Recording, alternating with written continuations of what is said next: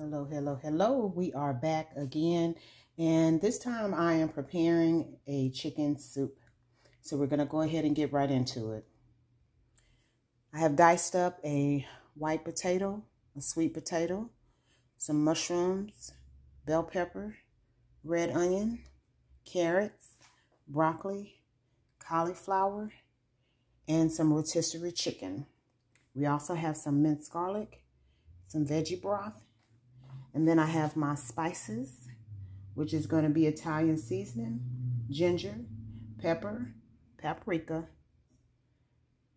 garlic powder, cracked red pepper, cumin, turmeric, onion powder, and parsley.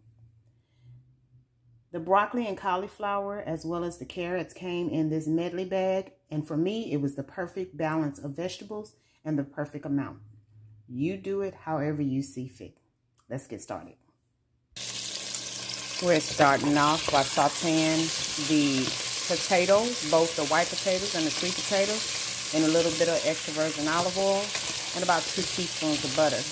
You want to cook these until you get the desired texture. That can vary from person to person.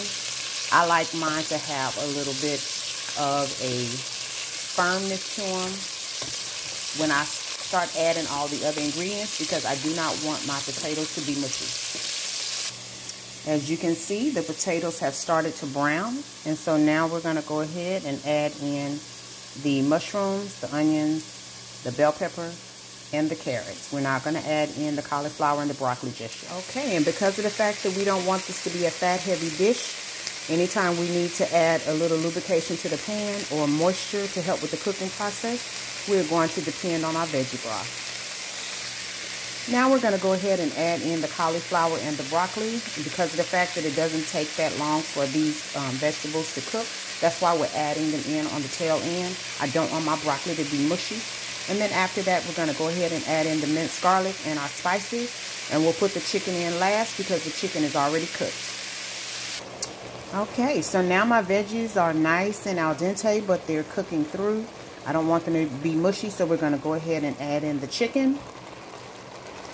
And again, we're going to depend on our veggie broth to help with the moisture and the cooking process.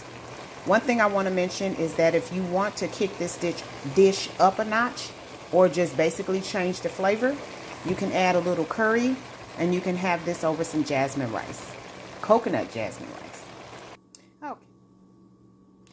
Okay, so my last ingredient to add to this soup, and also to top off the flavor profile, I'm going to go ahead and put in some Sazón Complete seasoning.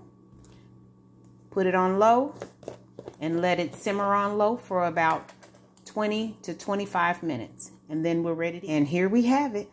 Pièce de résistance. This is the finished product. All my veggies are nicely cooked. They're not mushy. So let's plate it up.